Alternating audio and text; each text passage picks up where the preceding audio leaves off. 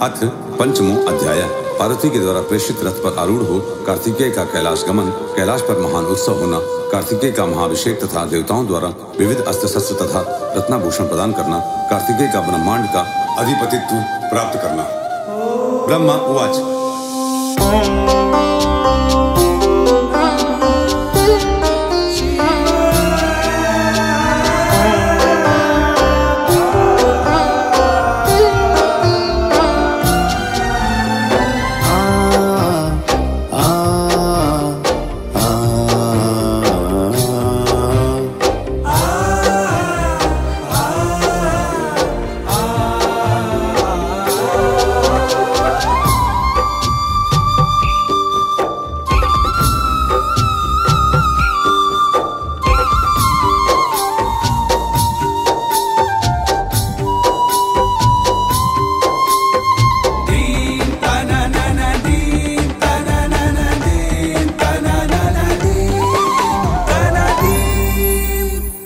तस्मिन्नन्तरे तत्र ददर्श रथमुत्तमम् अद्भुतं शोभितं शस्य विश्वकर्मा विनिर्मितं शतचक्रं सुविस्तीर्णं मनोयायि मनोहरं प्रस्थापितं च पार्वत्या वेष्टितं पशुधरः।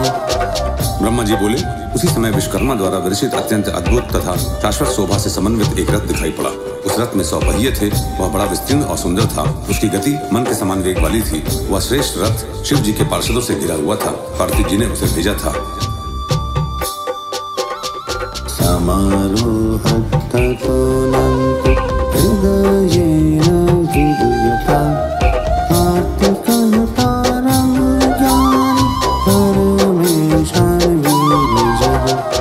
परम ज्ञानी अनंत तथा शिव जी के तेज से उत्पन्न कार्तिकेय दुखी मन से उस रथ पर सवार हो गए। तदैव कृतिकाः प्राप्य मुक्तिकेशः सुचतुरः उन्मत्ता इव तत्रैव वक्तुमारे धीरवचः। उसी समय बिखरे केशों वाली कृतिकाओं ने शोक से व्याकुल हो कार्तिकेय के पास जाकर शोकोन्माद से कहना प्रारंभ किया।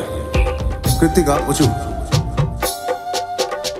विहायास्मान् कृपासिन्धु गच्छसि त्वमभिनिदया नायं धर्मो मातृवर्मन् पालितो यत् स्वतस्य जे।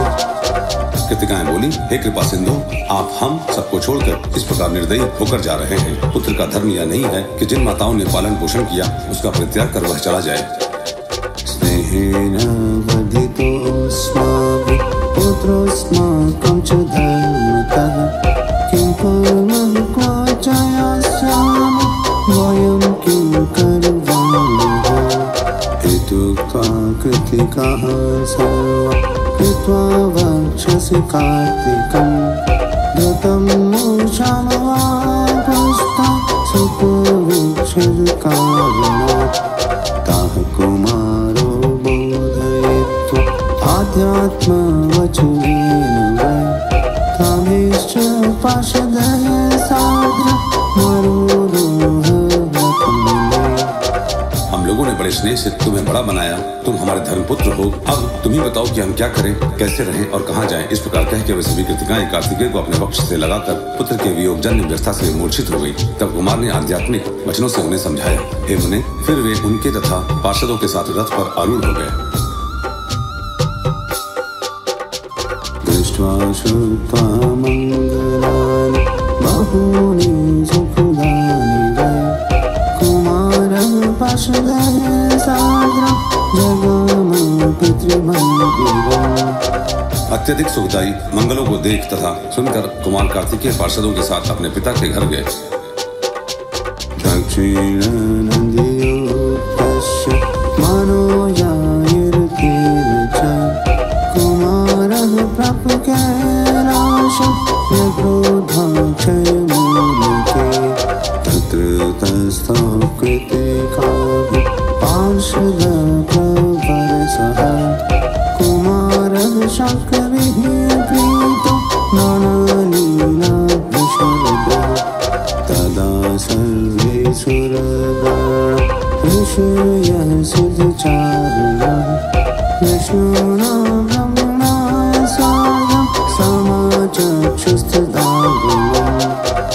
अपने दाहिने और नंदकेश्वर से युक्त कुमार कार्तिकेय मन के समान वेग वाले रथ से कैलाश पर्वत पर अक्षय वट वृक्ष के समीप पहुंचे। विविध लीला विशारद शंकर पुत्र कुमार कार्तिकेय उन कृतिकाओं तथा पार्षदों के साथ प्रसन्नता पूर्वक वहीं रुके। उसके बाद सभी देवता, ऋषिगण, सिद्ध, चारणों ने ब्रह्मा तथा विष्णु के साथ शिव जी कार्तिकेय के आने का समाचार कहा। तदा दृष्ट्वा च गाङ्गेय जयो प्रमुदित शिवः अन्यः ब्रह्मणा च सुरशिवे। उस समय शिव जी गंगा पुत्र कार्तिकेय को आया हुआ देखकर विष्णु, ब्रह्मा, अन्य देवताओं तथा सुरर्षियों के साथ प्रसन्नता पूर्वक उनके पास गए। शंखाश्च बहवो हेरितुर्यणमेकशः उत्सवः सुमहारासु देवानां तुष्टचेतसः। तदानीमेव तं सर्वे वीरभद्रादयगणः कुर्वन्तः स्वनयोगेन नानातानभरसुरः। स्थावकाः स्तूयमानाश्च चक्रुस्ते गुणकीर्तनम् जय शब्दं नमः शब्दं कुर्वाणः पितृमानसः। द्रष्टुं जयुस्तं शर्जं शिवात्मजमयतमः। उस समय शंख, भेरी आदि अनेक बाजे बजने लगे और आनंदित हुए देवताओं के यहाँ महान उत्सव होने लगा। उस समय वीरभद्र आदि सभी शिवगण अनेक ताल पर गाना गाते तथा क्रीड़ा करते हुए शिव जी के पीछे पीछे चले। स्तुति पाठक स्तुति पूर्वक गुण कीर्तन करने लगे और प्रसन्न मन होकर जय जयकार तथा नमस्कार करने लगे। सर्पतवन में उत्पन्न हुए उस शिव जी के पुत्र को देखने के लिए चले। पार्वती मंगलम चक्रे राजमार्गं मनोहरं पद्मरागादिमाणिभिः संस्कृतं परितः पुरं। पतिपुत्रवतीभिश्च साध्वीभिः श्रीभिरभितः लक्ष्म्यादिकृशदेवीश्च पुरः कृत्वा समयो। पार्वती ने राजमार्ग को अनेक मांगलिक द्रव्यों से अत्यंत मनोहर बना दिया और पद्मराग आदि मणियों से पुर को चारों ओर से अलंकृत किया। वे पति पुत्र वाली सुहागिन स्त्रियों के साथ और लक्ष्मी आदि 30 देवियों को आगे कर कार्तिकेय को लेने चल पड़ी। प्रभाद्र सरसूर्य संस्मिता विषसंयुता संगीत नतनापारा बभूवुः शिवकेया। जेतं समीक्षयामासु गागेयं शङ्करोपमं ददेशुस्ते महत्तेजो व्याप्तमासे जगत्रये। शिव जी की आज्ञा से ब्रह्मा आदि दिव्य अप्सराएं सुंदर वेशभूषा से सुसज्जित होकर मंद मंद हास पूर्वक नृत्य और गान करने लगी। जिन लोगों ने भगवान शंकर के साथ गंगा पुत्र कार्तिकेय को देखा उन लोगों को लगा कि सारे जगत में बहुत बड़ा तेज व्याप्त हो रहा है। ततेजसावृतं बालं तप्तचामी परप्रभं ववन्दिरधृतं सर्वे कुमारं सुरवचसं। जहिषुर्वेणतस्कन्धः नमः शब्दर्तास्तदा परिवार्योपतस्तस्ते वामदक्षिणमागतः। उस तेज से आवृत प्रदीप्त सुवर्ण के समान दीप्यमान तथा सूर्य के समान तेजस्वी उस बालक कार्तिकेय की सबने वंदना की। उस बालक के सामने सभी लोग नमः शब्द का उच्चारण करते हुए अपना सिर झुकाकर हर्षोल्लास से भर गए और माई तथा दाहिनी ओर घेर कर स्थित हो गए।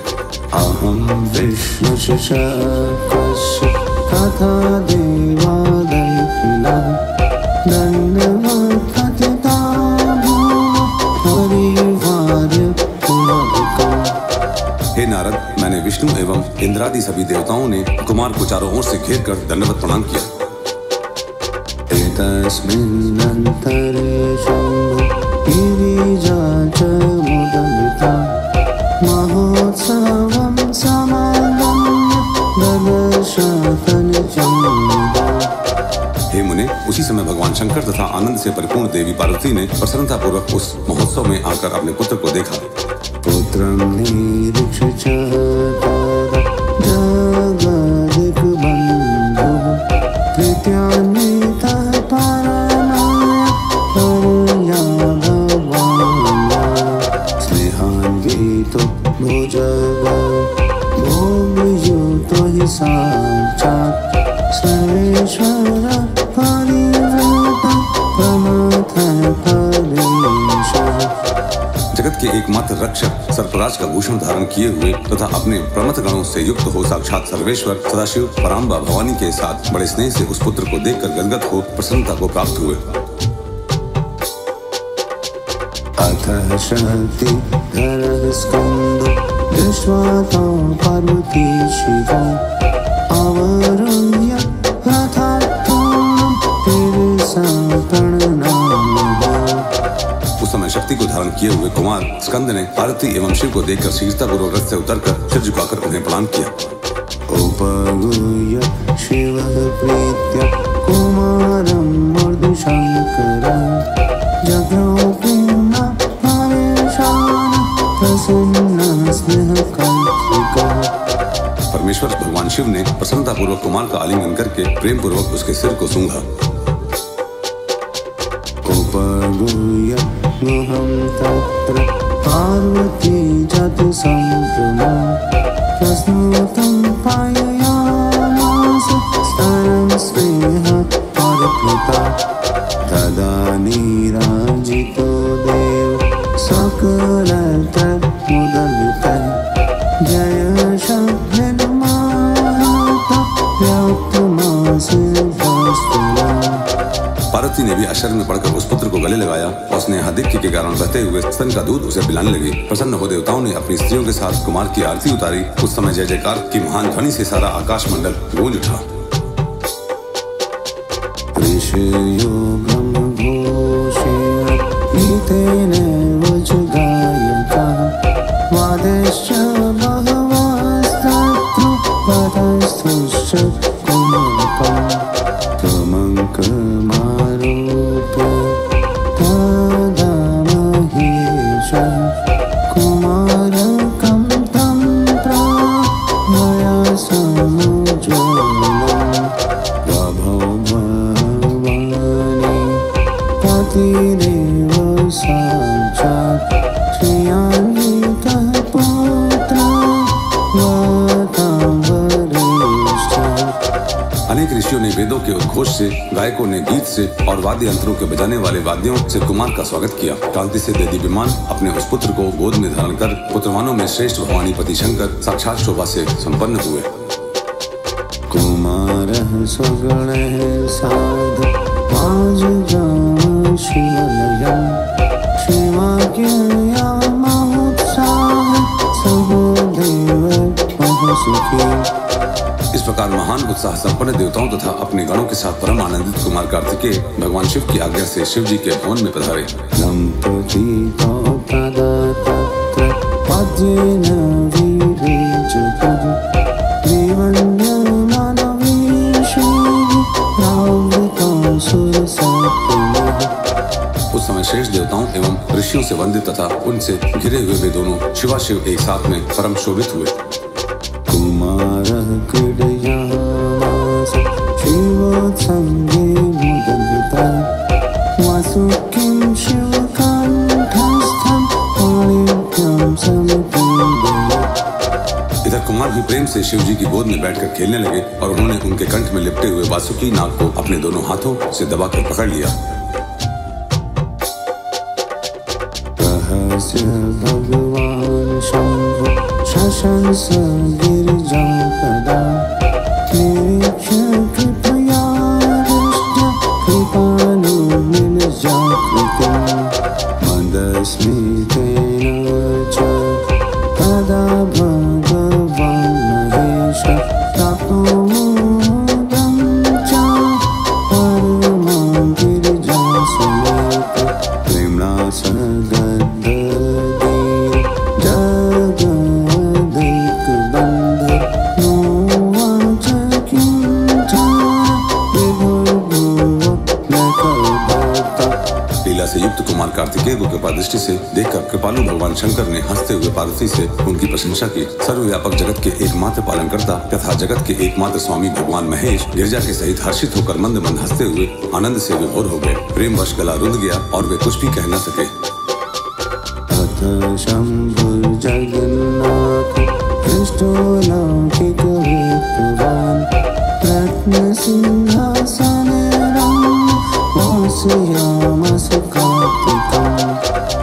बाद लोक वृत्तांत को जानने वाले जगतपति भगवान शंकर ने प्रसन्न होकर रत्नों से जड़े हुए रमणीय सिंहासन पर कुमार कार्तिकेय को बैठाया।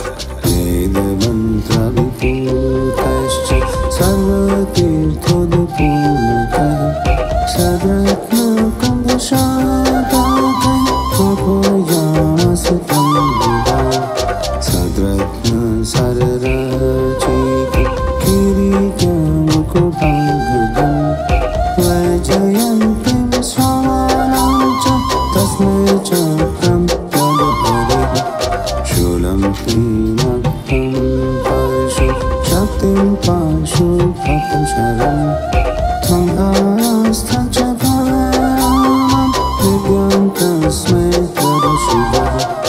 फिर वेद मंत्रों के द्वारा पवित्र किए गए समस्त तीर्थों के जल से पूर्ण रत्न जड़ित 100 कलशों से उनको प्रसन्नता पूर्वक स्नान कराया। भगवान विष्णु ने उत्तम प्रकार के रत्नों से निर्मित किरीट, मुकुट, बाजूबंद, अपनी वैजयंती माला एवं सुदर्शन चक्र उन्हें प्रदान किया तथा शिव ने अपना त्रिशूल, पिनाक धनुष, परशु, शक्ति, पाशुपत, अस्त्र, बाण, संहारास्त्र एवं परम विद्या कुमार को प्रदान की। पदामहं यज्ञसूत्रं वेदांश्च वेदमातरं कामानन्दं च ब्रह्मास्त्रं विद्यां च वरदायिनीं। मुझ ब्रह्मा ने यज्ञोपवीत वेद, वेद माता गायत्री, कमंडलु, ब्रह्मास्त्र तथा शत्रुनाशनी विद्या उन्हें प्रदान की। गजेन्द्रं च वज्रं च ददौ तस्मै सुरेश्वरः श्वेतचक्रं रत्नमानं ददौ पाशं जलेश्वरः।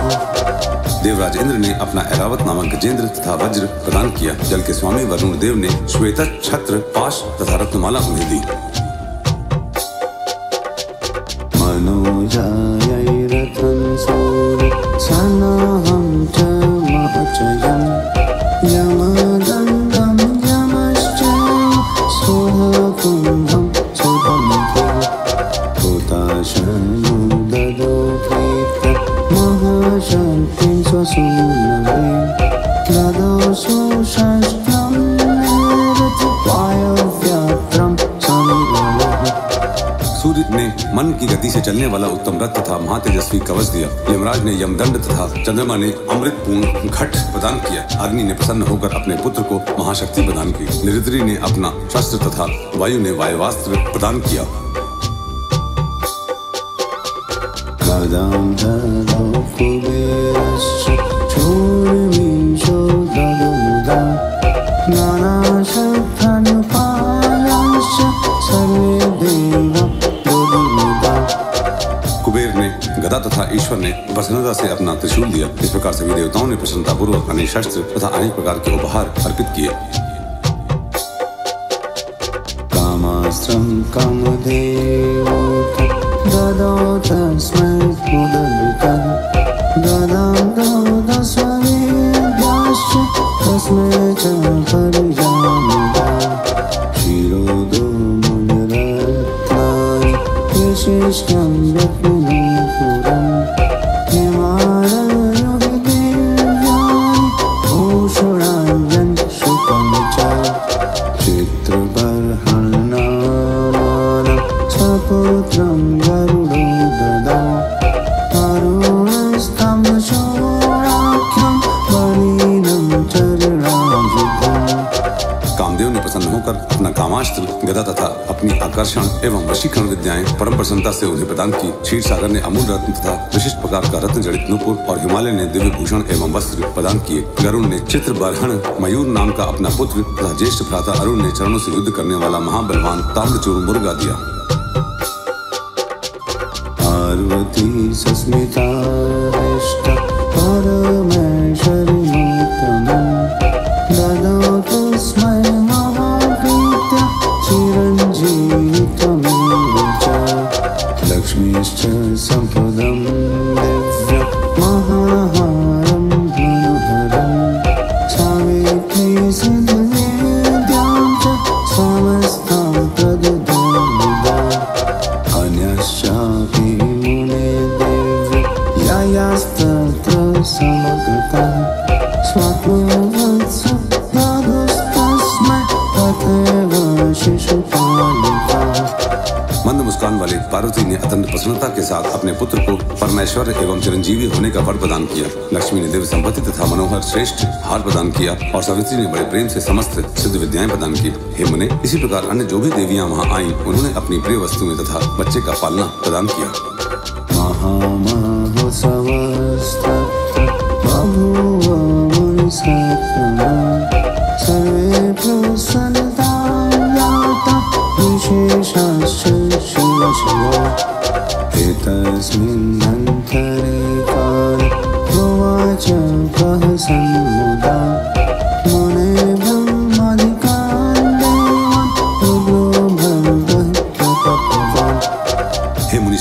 उस समय वहाँ बहुत बड़ा महोत्सव हुआ और सब प्रसन्न हो गए। विशेषकर शिव पार्वती तो अत्यंत प्रसन्न हुए। हे मुने, उस समय महाप्रतापी ऐश्वर्य संपन्न भगवान रुद्र ने हंसते हुए प्रसन्नता पूर्वक ब्रह्मादि देवताओं से कहा। शिव उवाच, हे हरे हे विधिदेव सर्वेषु कामद्वच सर्वथाहं प्रसन्नोऽस्मि वरान् वृणुत ऐक्षिकान्। शिव जी बोले, हे हरे, हे ब्राह्मण, हे देवगणों, आप सब मेरी बात सुने। मैं आप लोगों पर अत्यधिक प्रसन्न हूँ। आप लोग अपने अभीष्ट वर मुझसे मांगिए। ब्रह्मा उवाच, श्रुत्वा वचनं शम्भो मुनिर्विस्मदयः सुराः सर्वे प्रोचुः प्रसन्नास्य देवं पशुपतिप्रभुम्। ब्रह्मा जी बोले, हे मुने, शिव जी के इस वचन को सुनकर विष्णु आदि सभी देवताओं ने प्रसन्न मुख होकर महादेव भगवान पशुपति से कहा। कुमारेण हतो घोष तारको भविता प्रभो तदर्थमेव संजात निगम चरितमुत्तमम्।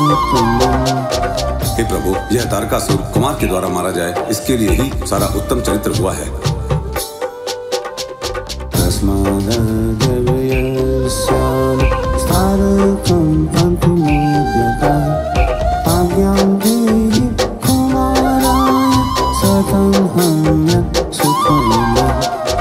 इसलिए हम लोग उसे मारने के लिए आज ही प्रस्थान करेंगे। आप हम लोगों के सुख के लिए इस कुमार को तारकासुर के वध की आज्ञा प्रदान कीजिए। ततेति मत्वा सवेद गतवांस्तनयं तदा देवेभ्यः स्थानकं हन्तुं त्रिपुर्या परिभावितः। देवगणों के वचन को सुनकर सर्वव्यापी शंकर जी ने कृपा से अभिभूत होकर देवगणों के कल्याण के लिए तथास्तु कहकर अपना पुत्र समर्पित कर दिया। देवासुरः सर्वे ब्रह्म विष्णु मुखस्तदा पुरस्कृत्य गुहं सद्यो निर्जग्मुर्मिलितगिरे। शिव जी की आज्ञा से ब्रह्मा विष्णु जिनमें प्रमुख हैं, ऐसे देवगण मिलकर कार्तिकेय को आगे कर तारकासुर का वध करने के लिए उसी समय पर्वत से चल पड़े।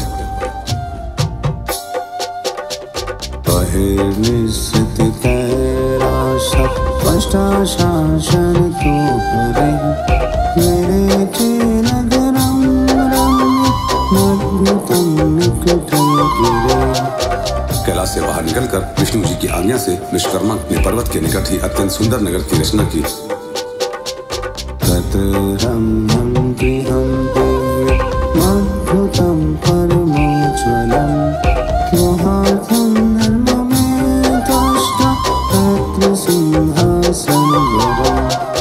उस नगर में विश्वकर्मा ने अत्यंत मनोहर, परम अद्भुत तथा अत्यंत निर्मल गृह कुमार के लिए निर्मित किया तथा उस गृह में उत्तम सिंहासन का भी निर्माण किया।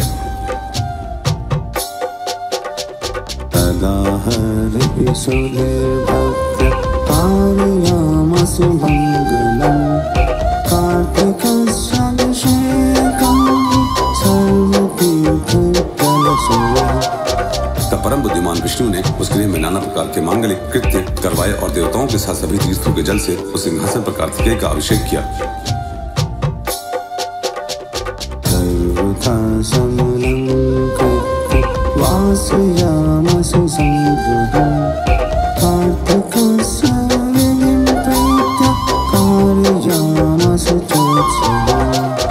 फिर कार्तिकेय को सुसज्जित कर उनको प्रसन्न रखने की समस्त सामग्री वहाँ एकत्रित कर दी और उस उपलक्ष्य में अनेक विधि विधान तथा उत्सव किए। ब्रह्मांडाधिपति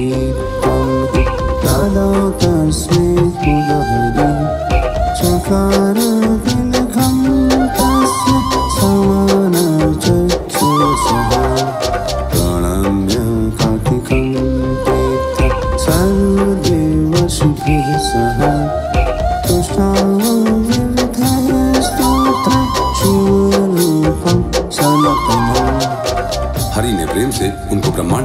भ्रातृत्व प्रदान किया। फिर स्वयं तिलक लगाकर देवगणों के साथ उनकी पूजा अर्चना की। उन्होंने सभी देवताओं तथा ऋषियों के साथ प्रीति से कार्तिकेय को प्रणाम किया और सनातन शिव स्वरूप उन कुमार की विविध स्तोत्रों से स्तुति की।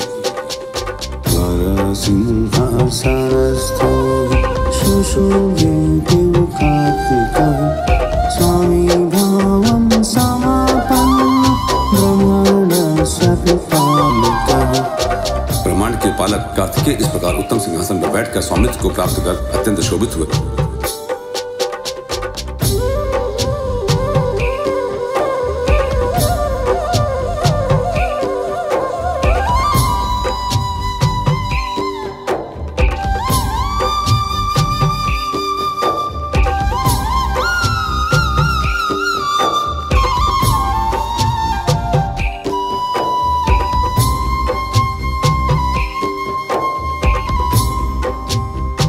इति श्री शिव महापुराणे द्वितीयायाम रुद्रसंहितायाम चतुर्थे कुमारखंडे कुमाराभिषेक वर्णनम नाम पंचमो अध्याय। इस प्रकार श्री शिव महापुराण के अंतर्गत द्वितीय रुद्र संहिता के चतुर्थ कुमारखंड में कुमार का अभिषेक वर्णन नामक 5वां अध्याय पूर्ण हुआ। ओम नमः शिवाय।